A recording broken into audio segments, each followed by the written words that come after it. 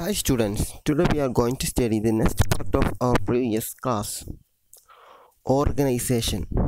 നമ്മൾ ഇതുവരെ പറഞ്ഞത് ഫാക്ടേഴ്സ് ഓഫ് പ്രൊഡക്ഷൻ, ഉൽപാദന ഘടകങ്ങൾ 4 ലാൻഡ്, ഭൂമി, ലാബർ, തൊഴിൽ, ക്യാപിറ്റൽ, മൂലധനം. ഇനി അടുത്തത് ഓർഗനൈസേഷൻ, സംഘാടനം. ഇത് വളരെ പ്രധാനപ്പെട്ട ഒരു ഫാക്ടേഴ്സ് ആണ്. This is most important factors in the production factors. സംഘാടനം ഉണ്ടായാൽ മാത്രമേ മേൽ പറഞ്ഞിട്ടുള്ള ഉൽപാദനവും അതുപോലെ തന്നെ ഉൽപാദന പ്രക്രിയകളൊക്കെ സംഭവിക്കുകയുള്ളൂ. ഇവിടെ നോക്കൂ, organisation implies the coordination of various factors of production like land, labour and capital. മറ്റു ഉൽപാദന ഘടകങ്ങളായ മൂലധനം, അതുപോലെ തന്നെ തൊഴിൽ, ഭൂമി തുടങ്ങിയവയുടെ ഉൽപാദന ഘടകങ്ങളുടെ ഒരു കോർഡിനേഷൻ സംഭവിക്കുന്നത് ഓർഗനൈസേഷനിലൂടെയാണ്, അതായത് സംഘാടനത്തിലൂടെയാണ്. The person who coordinate is called an organiser or എൻട്രപ്രനർ. ഏതൊരു വ്യക്തിയാണോ ഈ കാര്യങ്ങളൊക്കെ കോർഡിനേറ്റ് ചെയ്യുന്നത് അവനെ ഓർഗനൈസറോ അല്ലെങ്കിൽ എൻട്രപ്രനർ, അതായത് സംരംഭകൻ എന്ന് വിളിക്കുന്നു. ഇവിടെ ഒരു ഫ്ലോർ ചാർട്ട് നോക്കുന്നു. ലാൻഡ്, ലാബർ, ക്യാപിറ്റൽ ഇവ മൂന്നും ഓർഗനൈസ് ചെയ്തിട്ട് പ്രൊഡക്ഷൻ ചെയ്യുന്നു. അങ്ങനെയാണ് ഉൽപാദന യൂണിറ്റിൽ പ്രൊഡക്റ്റ് ഉണ്ടാകുന്നത്. അപ്പോൾ ലാൻഡിൻ്റെയും ലാബറിൻ്റെയും ക്യാപിറ്റലിൻ്റെയും ഓർഗനൈസേഷൻ വളരെ ഇമ്പോർട്ടൻ്റ് ആണ് എന്ന് ഇതിലൂടെ മനസ്സിലാക്കും. You have seen the chart depicting the role of an organiser in the production process. ഉൽപാദന പ്രക്രിയയിൽ ഒരു ഓർഗനൈസറിൻ്റെ റോൾ എന്താണെന്ന് മേൽ പറഞ്ഞ ചാർട്ടിൽ നിന്ന് മനസ്സിലാക്കാം.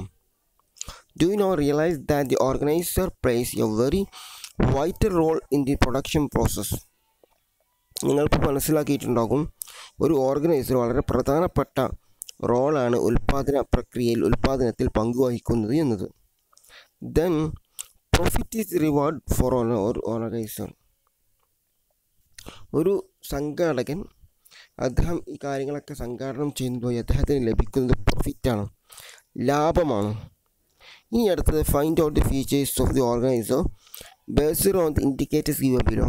താഴെ കൊടുത്തുള്ള സൂചകങ്ങൾ ഉപയോഗിച്ചുകൊണ്ട് ഒരു ഓർഗനൈസറിൻ്റെ, ഒരു സംഘാടകൻ്റെ പ്രത്യേകതകൾ, ഫീച്ചേഴ്സ് എന്തൊക്കെയാണെന്ന് കണ്ടെത്താനാണ്. ഇതിൻ്റെ ക്വസ്റ്റ്യൻ നമുക്ക് അവസാനം പറയാം. ജസ്റ്റ് ക്വസ്റ്റ്യൻ എന്താണെന്ന് വായിച്ചു നോക്കാം.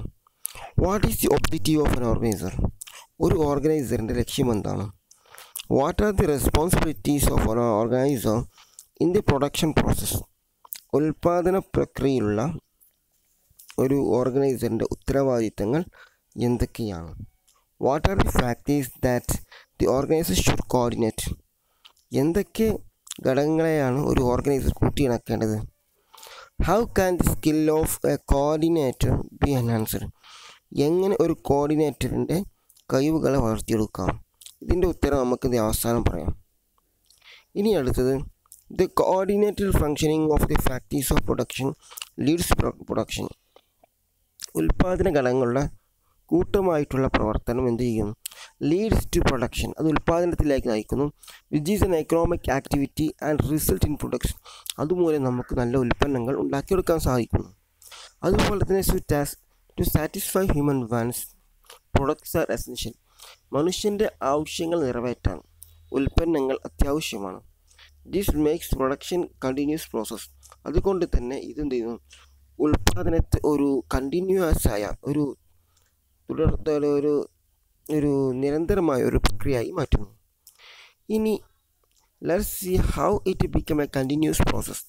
ഉൽപാദനം എങ്ങനെ ഒരു കണ്ടിന്യൂസ് ആയ പ്രോസസ്സായി മാറുന്നു, ഒരു നിരന്തരമായ പ്രക്രിയയായി മാറുന്നു എന്ന് താഴെ കൊടുത്തിട്ടുള്ള ഈ ഫ്ലോ ചാർട്ടിലൂടെ നമുക്ക് മനസ്സിലാക്കാം. Circular flow of economic activities. സാമ്പത്തിക പ്രവർത്തനങ്ങളുടെ ചാക്രിക പ്രവാഹം. See the figure 4.7 given below depicting the circular flow of economic activities. താഴെയുള്ള ഈ പിക്ചർ സാമ്പത്തിക പ്രവർത്തനങ്ങളുടെ ഒരു ചാക്രിക പ്രവാഹത്തെ കാണിക്കുന്നുണ്ട്. ഇവിടെ നോക്കൂ, here is the production unit produces goods and services. ഇവിടെ ഉൽപാദന യൂണിറ്റ് ഉൽപ്പന്നങ്ങളും സേവനങ്ങളെയും ഉൽപ്പാദിപ്പിക്കുന്നു. And the house hold unit, ഗാർഹിക യൂണിറ്റ് എന്ത് ചെയ്യുന്നു? കൺസ്യൂംഡും അതിനെ ഉപയോഗിക്കുന്നു. We have seen that the products are consumer to satisfy human wants.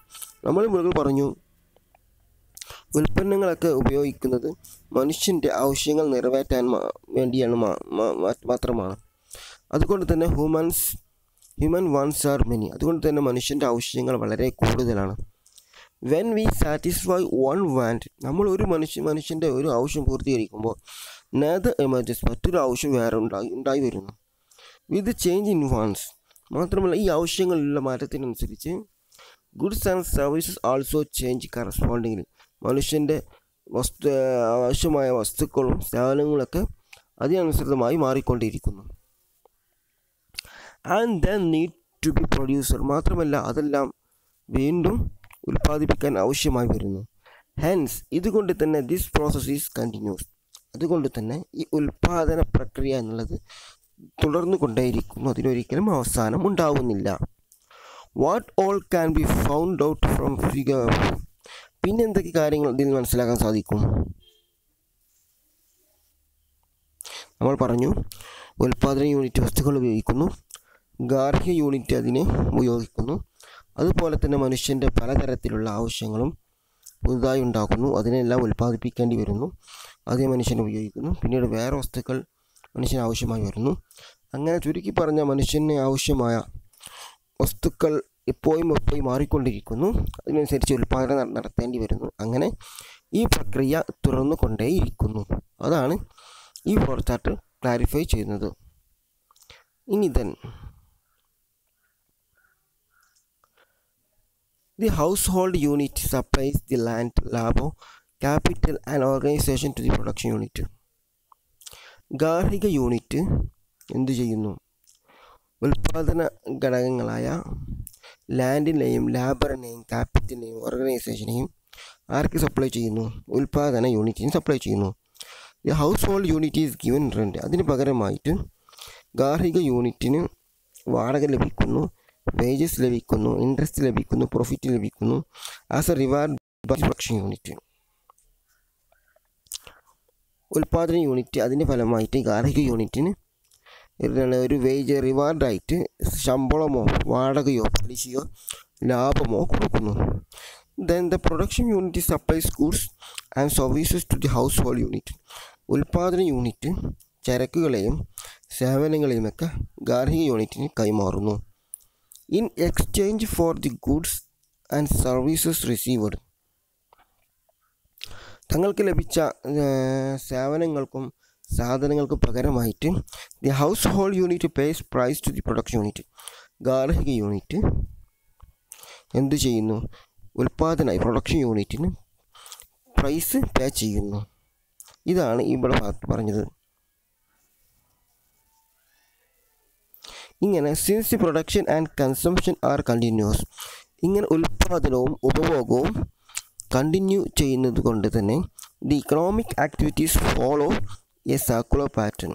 സാമ്പത്തിക പ്രവർത്തനങ്ങൾ നമ്മൾ മേൽ പറഞ്ഞിട്ടുള്ള ആ ചാക്രിക പ്രവാഹത്തിൽ ഇങ്ങനെ തുടർന്നു കൊണ്ടേയിരിക്കും.